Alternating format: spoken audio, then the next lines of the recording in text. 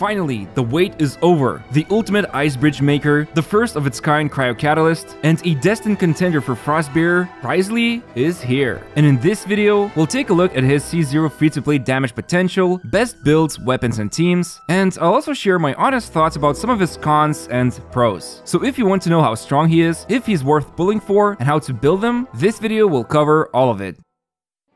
First, I want to show you various ways you can output damage, and I'll be using the newest Flowing Purity craftable weapon, although the event-exclusive Ballad of the Boundless Blue also works for free-to-play purposes, and then obviously, he will be equipped with the Hunter 4 set, while his talents are at level 10 and he is Constellation 0. So, on a surface level, Wriothesley has a pretty simple playstyle. His normal attacks consisting of 5-hit combo deal just what you would expect, nothing impressive, but then they become a lot stronger when he activates his skill. The multiplier is literally multiplying the damage, and then he also has a burst, which is extremely similar to Wanderer's. Here, you can see him doing a full combo of normal attacks when his skill is active, then after a few more hits, there's a charge attack followed by a burst. The normal attacks while the skill is active range from 10 to 19k damage, the charge attack deals about 22k damage, and then the burst, which costs 60 energy, deals roughly 13,000 damage 5 times. And so, with this free-to-play build and in about 10 seconds, Wriothesley dishes out roughly 274,000 damage when using Flowing Purity. Now, I need to break down a little how this damage works, because I did it in a way that he also utilizes both of his passives. The second one gives him 6% attack boost each time his HP changes, which can go up to 30% attack. And the main way his HP fluctuates is thanks to his skill.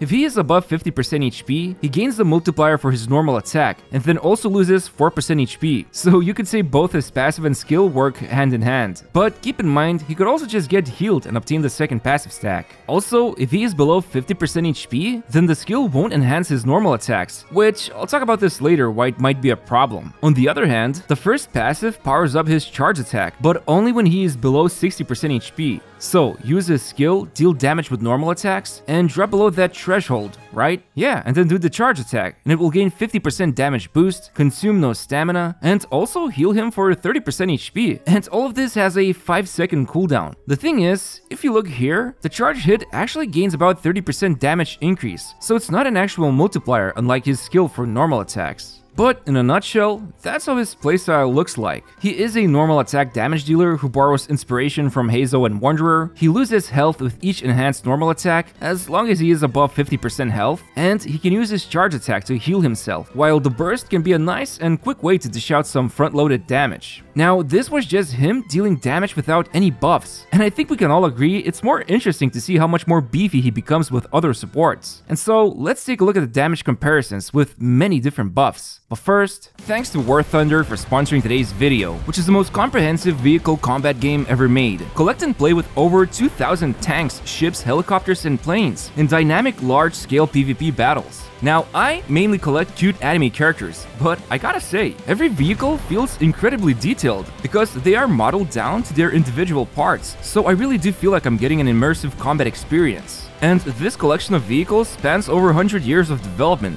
ranging from 1920s to the present day. This includes exotic vehicles like the AH-1S Kisarazu helicopter of the JSDF, which uses an anime-style camouflage in real life. But what's even better, there's an in-depth customization system, so you can apply countless options from skins to 3D decorations, like the exclusive Dakimakuras that you can get if you follow my link. But what I personally love as a collector is the insane amount of vehicles I can obtain. Like Take a Break anime gacha games, I'm here for the tanks and ships, so make sure to download War Thunder now for free by using my link in the description. It's available on PC, PlayStation, and Xbox, and if you're a new player or haven't played at least for 6 months, you can claim the Body Pillow pack by using my link. This pack contains multiple premium vehicles, a premium account, your new favorite Dakimakura, and so much more, but it's only available for a limited time, so download War Thunder now.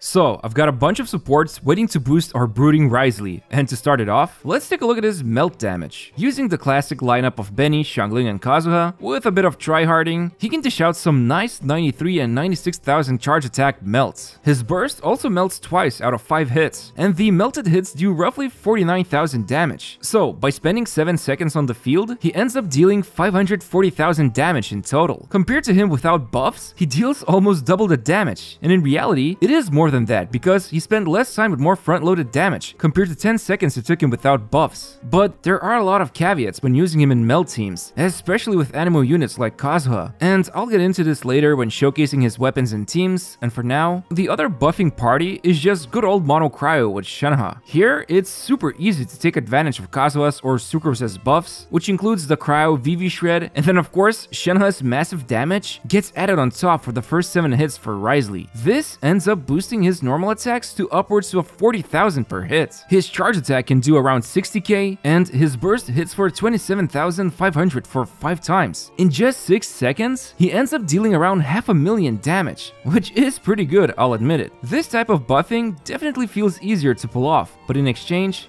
you do need to have Shenhe to enjoy this leisure. But then I thought, let's just throw in a lot of buffs from each character. Let's go with Benny's attack burst, Petra Zhongli's shield to shred resistance while boosting crowd damage, and even Yunjin resurfaces from the Dark Ages and provides a massive boost to Wriothesley's normal attacks. I will admit it, this is a super fun way to enable your hyper carry because the damage of normal attacks ranges from 30 to almost 50k. Some of the hits even initially melt thanks to Benny's applied pyro aura, and even the burst delivers solid 24,000 per hit, and all of this results in roughly 680,000 damage over 10 seconds, which is about 2.5 times better than his personal damage without buffs. Indeed, buffs turned this guy into a pretty formidable damage dealer, but it does mean he has 2 differing playstyles, one of which involves melt or mono cryo supports that force him to specialize in front-loading tons of damage within the first 6 or 8 seconds, while the other method is just staying on the field for the whole 10-second duration, which is the duration of his skills enhancement, and this allows him to deal sustained damage. Both of these playstyles have their strengths and weaknesses, and it will always depend on what type of buffers you will use with him, because the buff duration coming from these supports will dictate for how long he can actually become a beast. But with all these damage numbers flying off with the flowing purity catalyst, one must wonder, the time to shine for the beautiful, beautiful, beautiful Frostbearer has finally come, right? Well, with a lot of excitement in my heart, I can tell you that it's almost shocking how Frostbearer still remains one of the worst catalysts. Seriously, even when affected by cryo, the enemy still only gets damage for about 4,000 with my free-to-play build, so if this cryo catalyst cannot make it work, then no one will. And I'll fully refine my Kokomi's donut if it ever turns out that I'm wrong about this. But hey, I did bother to level up Frostbearer for this epic moment, so such a sacrifice means you will now press the like button on this video, okay? But yeah, from a pretty mid-damage output with no buffs to a pretty cool damage output with buffs, Wriothesley can do it all. However, now we need to talk about his builds, weapons, and teams because, let me tell you, there's a lot of drama behind these funny numbers. So when it comes to his build, it's pretty easy, not gonna lie. Hunter's set by far is the best one to go for, since he will easily lose some HP from a couple of enhanced normal attacks, but there's also Blizzard's Strayer's set, which is the perfect choice for freeze comps. Or so you would think. Because his charge attack can shatter, oftentimes you won't gain that extra 20% crit rate from the Force set, and not to mention, you also lose this bonus against bosses, since you cannot freeze them. So Hunter's set by far remains the most comfortable choice, although you could also go for something like Shimanava's or double 2 sets, but hey, they are only here to stay temporarily as you work your way towards farming a decent Hunter set. Main stats are also pretty simple: attack Sands, cryo Goblet, and crit rate or damage Circlet. The only time it's worth going for an attack Goblet would be when the supports are exclusively boosting anything besides his attack, but it's a really niche scenario. And I also recommend using Elemental Sands if you play him in melt teams. I mean, it's been 3 years now, stats are not that hard to understand. But when it comes to weapons, there are a lot of things we need to go over. First and foremost, his best in slot is Cashflow Supervision, which is a big surprise, right? Although, what is a bit surprising is that it doesn't skyrocket his damage like for other characters when it comes to the signature weapon. So while it is the best, it's certainly not a must-have. Next one that comes close to his signature is the Remembrance Catalyst. Really solid option for him if you don't use it on your Wanderer. Now honestly, other 5-star and 4-star options are all below these 2 catalysts, and their viability really depend on the situation. For melt teams, 1000 Floating Dreams is legit good on him. He can boost other teammate elemental mastery, while also enjoying a big boost to his own EM and elemental damage, thanks to the passive and substat. Eternal Flow is also great for melt teams, but it does get better when his C1 is unlocked, so keep this in mind. If you're using shielders, Memory of Dust serves its purpose with a big boost from the passive, while the Lost Prayer of Sacred Winds remains a great option if you don't overcap his critical rate and you can go for a more sustained damage playstyle. I also really like Skyward Atlas in teams where you don't use Shenhe or Benny. The massive attack increase means he can work super well in freeze teams, and it remains one of the premier choices if you don't have his signature. And the last of the 5 stars in this list would be Kagura's Verity. It's nothing more than just a glorified stat stick, but it does its job well if you got nothing better. And when it comes to 4-star weapons, Flowing Purity, as you've seen, can put out some really solid numbers, just as long as there's a healer in the team, because while he can self-heal, it will be too late before he can gain the other half of the passive. Ballad of the Boundless Blue is another solid free-to-play option, especially if you want to utilize his burst off cooldown thanks to the energy recharge from the substat. And then there's Widsith, good old Widsith, and the gamble you must take in order to make it work. Truth be told, all 3 variations can be good for him in teams like Melt, but you obviously want either attack or elemental damage boost for the most part. Finally, there's Solar Pearl and Dodoko Tails. Both are worst case scenario weapons because of how Wriothesley plays into the whole charge attack and normal attack playstyle. On paper, they might seem good, but in the team section I'll soon talk about, their passives are just not that great when you consider the uptime.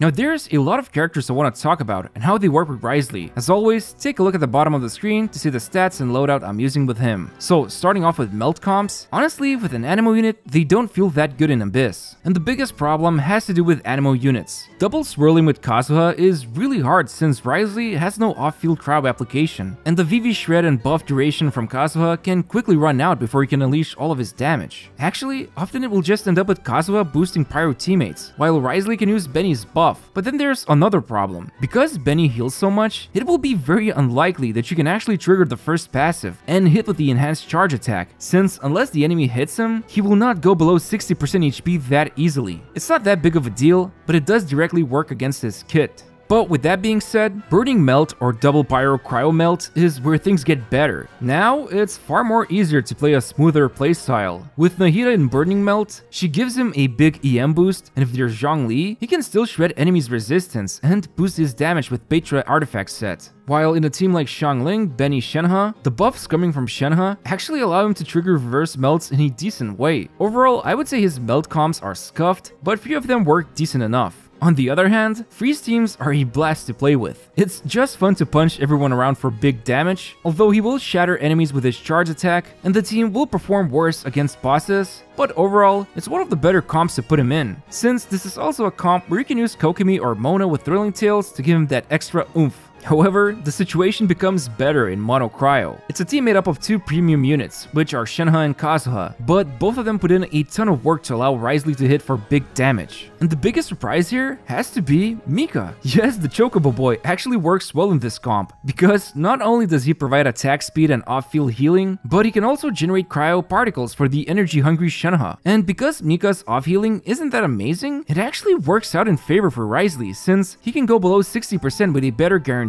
And that actually allows him to use his enhanced charge attack. Talk about turn of events, and Mika coming out on top for once. Another fun team I've discovered involves Double Cryo Double Geo, with Yunjin, Zhongli, and Shenhe. What I love about this comp is that both Yunjin and Shenhe provide massive damage boosts to Wriothesley's normal attacks, and this just really reminded me of the good old times of Cryo Zhongli, except this time he is a Petra holder. And the thing about shielders is that this guy does need them. His resistance to interruption is pretty weak, even if he does obtain some of it from the skill, but on the flip side, you can actually take out Zhongli and swap in Toma, another big turn of events. Toma, not Virgin Toma, but the real housekeeper we all know and love. I'm honestly amazed that this guy can pull 2 characters out of the gutter and actually make use of them. And then finally, you couldn't even call this a team showcase without some Denjo comps. The best one so far has to be Hyperfridge. In fact, I think it's the best version of Hyperfridge in the game right now. Thanks to the cryo application coming from Wriothesley constantly, and in a team with Nahida, Xingqiu, and Cookie, blooms are generated more frequently, and even if he can shatter the enemies, most of them still remain frozen for a good chunk of time. And this team remains as a really solid option to go for if you just want to cheat the system with some bonkers damage coming from Hyper Blooms. Heck, you can even go for something like Yao Yao or Baizhu instead if you don't have Nahida. For the most part, I see a lot of exciting teams that you can play with this guy, while at the same time, some of them are a bit disappointing or maybe a bit too premium. So when it comes to my overall thoughts about this Duke of Hazard, I think he is a decent damage dealer, but suffers from a few problems that for some might be a deal breaker. You already saw that if you build him with a hyper carry team in mind, he can put out the numbers, but some problems, such as him losing the enhanced basic attacks if he goes below 50% HP, is annoying, and it means he needs a babysitter healer or a shielder, and the healer also needs to be pretty specific in order for him to trigger that enhanced charge attack from his first passive. Also, I might talk about this more in a future video, but the first Constellation upgrade just feels so unfair this time around. Not only does it change the way the first passive works, so now he can unleash his enhanced charge attack by just finishing the 5-hit combo with his normal attacks, but it also becomes much stronger, which means way better melts. This also means strong healers like Baiju, Benny, and Cookie no longer hamper the annoying 60% HP limit, and it opens up to so many ways you can play him. I don't know, I might be too jaded after reviewing and building so many characters, but I feel like his charge attack and normal attacks should have been much more synergetic at C0. But for now, I actually really like Wriothesley, and I'm happy we finally got a Cryo Catalyst, because now I can start my pilgrimage from Mondstadt to Inazuma. Anyway, thanks for watching the video, and thanks again to War Thunder. Make sure to download it for free by using my link in the description. It's available on PC, PlayStation, and Xbox, and you'll also get a body pillow pack that includes premium vehicles, a premium account, and your new favorite Dakimakura, which is only available for a limited time. Most importantly, you'll help support my channel. See you next time.